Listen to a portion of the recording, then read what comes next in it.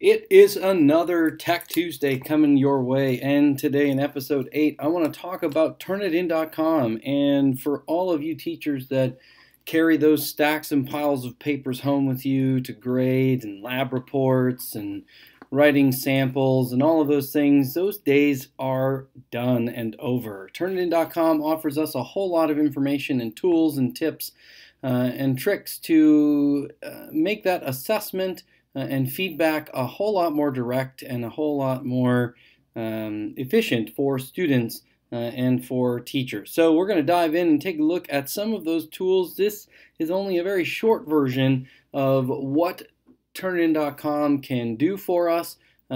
Please, if you want more information and more things, mark March 7th on your calendar. That is the Technology Sandbox, and we'll be talking a little bit more particularly and looking at Turnitin.com in that Technology Sandbox session. So let's dive in and talk a little bit about what we want to accomplish here today. We want to look at Turnitin.com as something much more beyond just a plagiarism checker. While that is a tool that they offer, it is not the only thing that Turnitin.com can do for us. In fact, it's only a very small piece of what Turnitin.com can do for teachers across the curriculum. This is not just a tool for English teachers. As a social studies teacher, I use this a lot, and it was for every writing assignment, big and small. We want to talk about how we can develop tools for effective student feedback that can promote learning, growth, and instructional adaptations for what we're doing in our classroom.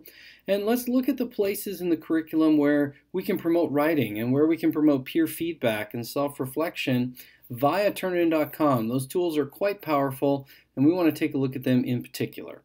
So we're going to take a look at a few pieces before we start that, especially what it can do beyond those plagiarism checkers. So yes, it can create originality reports, and yes, it can help us identify plagiarism. It's a primary tool that it offers, but it also allows us to grade the papers. It allows us to give feedback on the papers. It allows us to type in-text comments. If we were writing those comments on paper, well, now we can type them in and put a little thought bubble right next to where it goes. We can drag quick marks over into the paper for those common mistakes that are made over and over and over again. We can provide audio feedback. We can record an audio comment, or we can provide extended written feedback that the student would be able to access when they log into Turnitin.com on the student side. I think one of the most powerful features is the ability to use rubrics and grade against rubrics and use feedback within rubrics.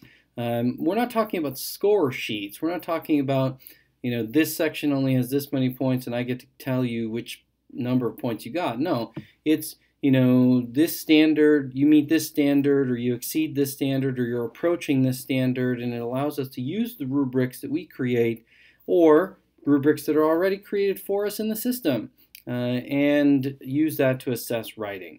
There's the grammar checker, which is far more powerful than Microsoft Word or any other word processor.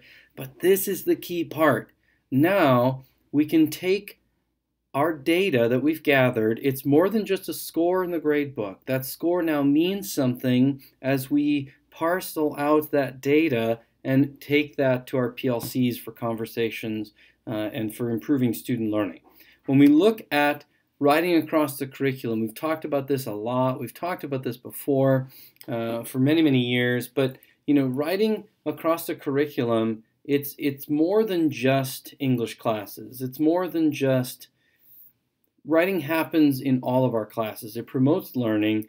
It integrates the process of writing and writing itself, student participation and diversity of voices, and it engages students as critical thinkers. Writing is thinking.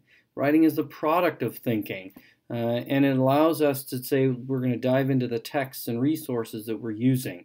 It integrates disciplines. It gives students a chance to write in every class to develop that good, positive, powerful skill of writing. It is part of instruction that can be used everywhere.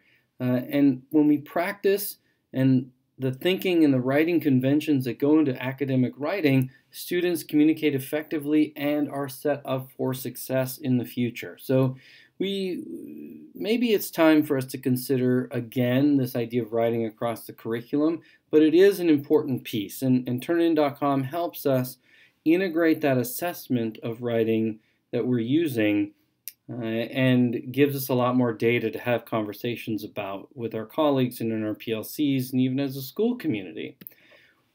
So we're going to dive into Turnitin.com here in a bit, but one of the things I want to talk about real quickly is you create a class, then you add assignments, you get your students enrolled with the class ID and enrollment key, but then once you have that class created, you've got to give them something to submit. There are 4 different types of assignments that you can create for students to submit. Paper assignment is the standard, hand it in when it's done, get it to the teacher.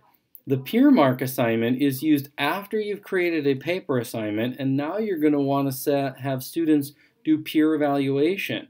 And you can set up some extensive peer evaluation tools to use in that process. Then another assignment you can create is a revision assignment. So they would have their original paper assignment, their peer mark assessment and feedback from peers, then hopefully they could do a revision of that original assignment and submit that.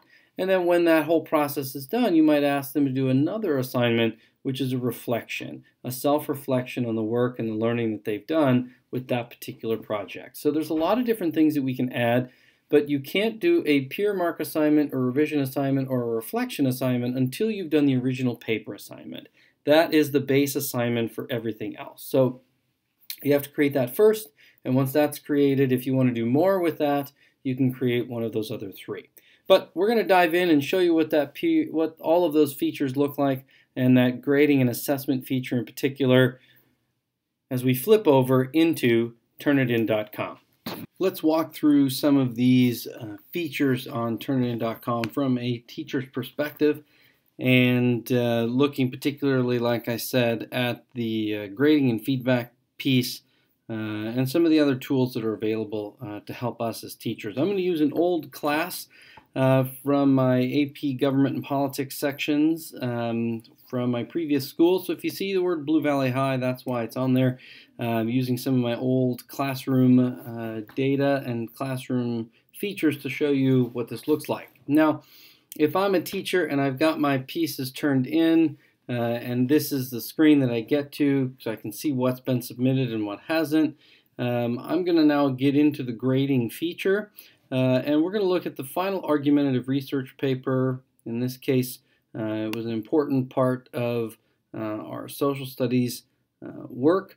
And this here, if we click on the view, it takes us to where we can see all of our student information. We can see our students, and we can see the title of the paper, the similarity pieces. You'll see the grade after you've graded it. But we'll take a look at one particular one to show you what that looks like on the screen. So since it's in read-only mode, it's an old course, we're disregarding that. But if we take a look at these buttons over here on the side, you can see that there's a bunch of different layers that we have. We have the grading layer, there's the similarity layer that we can put on top of that, and then there's the E-rater layer, which looks at grammar and usage issues. So if we're scrolling through the paper, we can see, well, here's the article error, there's a spelling issue perhaps, but at the same time, it's also telling us that we've got some, if we have any sort of similarity issues, where that ends up showing up. And that gives us our plagiarism score, for lack of a better term. But that gives us some of those pieces. We can see where that similarity is. You can see that my student here has done a pretty good job in terms of citing. We don't have a lot of issues with similarity pieces. If we look at the grammar checker, it's very interesting because it'll allow us to see pretty quickly. If we look at grammar, here are the different issues that we're running into with grammar.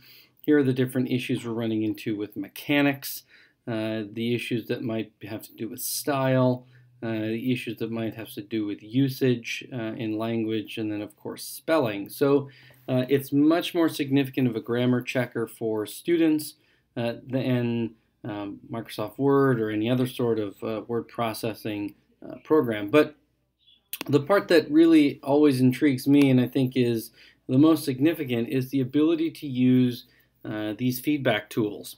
And here you have something called Quick Marks. And in Quick Marks, you can actually have particular parts. If you want to use format, they've got particular pieces for format that are already loaded in here. You can actually change your Quick Marks, but we're going to stick with commonly used. And if I've got a weak transition, what I can do is actually grab that. If this were a live paper, I could grab that weak transition and put it over here. This then gives them some information in terms of what a weak paragraph transition would look like. Or if I have a situation where informal style is being used, improper citation. There's all kinds of different pieces we can add here and drag them over. Now, we can also leave a voice comment. This is a key feature for me when I use this a lot. If I had students that, rather than typing a whole bunch of stuff, I may have been more of a conversation with the students, I could click voice comment, hit record, it uploads, and then the students would get this feedback when they log back into Turnitin.com. Turnitin.com is a two-way communication between teacher and student in order to give the feedback that students need to be successful. Another way you can do that is with the text comment. So they would log back in, they would see your text comment that you've typed in here about their paper, it saves it, it uploads that, and now they have the access to that if they need and if they want. And then this is the one that we used the most, and this was the rubric feature. So we created a rubric, and it was a common rubric that was used.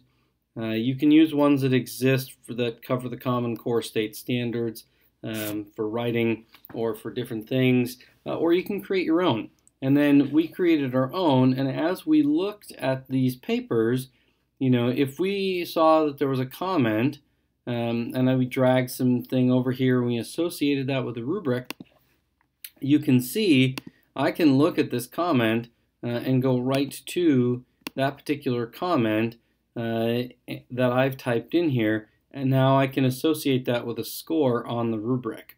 And so this begins to give us a heck of a lot more information, and more so it gives the students more information. This student did not perform particularly well with this counterclaim, and then they were able to see why and where and what they needed to do to revise and resubmit. So there's a lot more than just plagiarism checker. This is a feedback tool, and this allows us to use quick marks and text comments and rubric grading to really give that information. So that would be what the student would see on their paper, but this is an important part too for PLC conversations. Once we've graded all of this or assessed all of this, now we can get a grade mark report. And there's lots of things we can do in here. We can look and see what what quick marks were used, if we had a number of errors that were being identified in the commonly in usage and format, in composition, those kinds of things.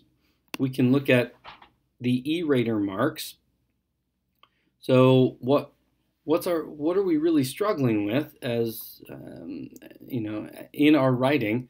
You can actually then take this and export that form, and when you export that form, it goes into an Excel spreadsheet, and so you could have some amazing PLC conversations, where you were looking. You don't even have to look at students in particular. You could completely delete all of this information, and you then can look at issues of grammar. Well, we had out of this many students, out of 18 students, we had 72.